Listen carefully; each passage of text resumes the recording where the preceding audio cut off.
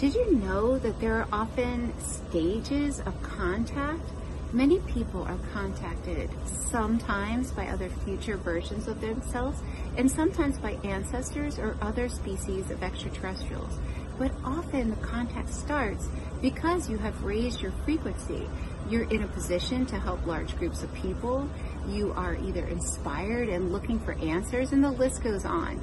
But the first stage is usually in dream time.